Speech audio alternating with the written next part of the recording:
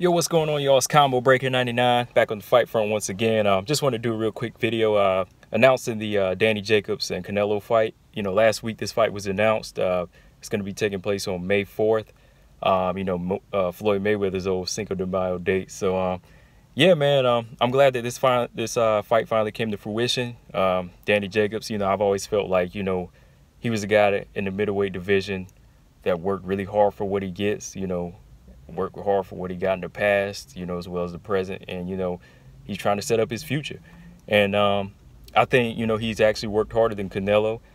You know, I know Canelo, he's a superstar, but a lot of things were given to him where Danny Jacobs, just to get what he's getting now and the deal at the zone he's getting, you know, he's had to work hard. You know, after his close loss to Golovkin, you know, the past 2 years he's been fighting all the young lions, you know, all the undefeated kids at middleweight, you know, when nobody else would. Everybody from Derevchenko to some of these past guys like Luis Arias and Selecki.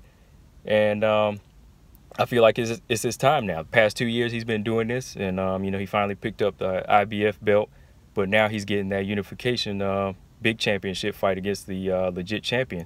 And I think that for Canelo, aside from the third Triple G fight, this is the biggest fight he can make. You know, this is the biggest fight that can be made at middleweight right now. Just because, you know, for the fact that he's never fought anybody like Danny Jacobs, you know, besides Golovkin, who are the other middleweights he's really fought, you know? He hasn't really had any different looks at middleweight. Of course, he fought at 168, but he hasn't really fought another legit 160-pounder like Danny Jacobs before. So this is another fight that'll answer a lot of questions as far as where Canelo stands in the division, as well as Danny Jacobs. And again, man, it has to be one of these fights. You know, it has to be this fight, Charlo, Demetrius Andrade, any of those guys in the middleweight pool right now, because you know, we really need an answer to find out who is the best at middleweight. You know, just like we do at welterweight, just like we do at heavyweight, we need to find out who the best guy is here. And for Canelo, that's very important.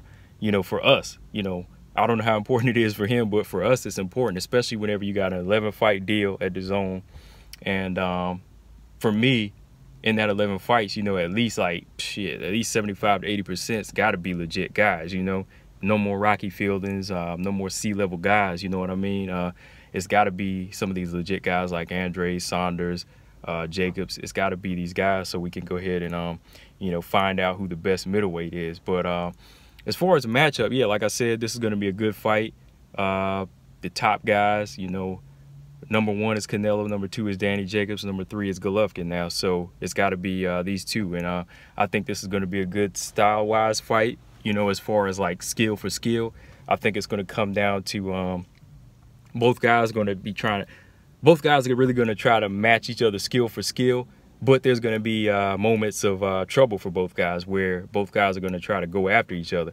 Now, for Danny Jacobs in this fight, you know, he has to do way more than he did in the Golovkin fight. You know, I felt he won the Golovkin fight, but for this fight, he's got to do what he did in that fight times 15, times 20, you know, because going into this Canelo fight, even before the bell rings, Danny Jacobs is already down 4 rounds. You know what I mean? If you know what I mean, Canelo, the judges, the crowd, everybody's going to be pro Canelo already. So we already know that Danny Jacobs is going to be down 4 to 5 rounds already going into this fight. So he can't have any close rounds. When it comes down to fighting, every round's got to be an individual fight where he has to dominate and win every single round convincingly. You can't take any breaks. You can't take your foot off the gas. Every round has to be a round where you dominate Canelo in some way. And by that, I mean, Jacobs, he has to go for a knockout in this fight, or he has to knock Canelo down several times in this fight. You just can't box him comfortably and at the same time let Canelo score any shots. You have to make Canelo miss completely to make sure you get a shutout on the cards in this fight. And I say that because Canelo, he took Floyd Mayweather, he took Canelo to school in this fight. You know, Canelo Mayweather, that fight was pretty one-sided. It was a schooling for Mayweather. You know, Mayweather schooled Canelo, but the judges still somehow, one of the judges still somehow saw it very close, and the fight was a majority decision for Mayweather. You know, so imagine, like I said, what the judges are gonna pull for a guy like Danny Jacobs, you know. So Danny Jacobs, he got to come in there, not necessarily guns a blazing, but he got to go in there, you know, trying to whoop ass. You know, he's got to go in there to try to dominate, you know, with his strength, with his power, you know, get respect from Canelo, all of that. He's got to do all of that. But again, man, like I said, the odds are against Danny Jacobs going into this fight. You know, we got to look at the contract too as well. You know, they already put the rehydration clause in there.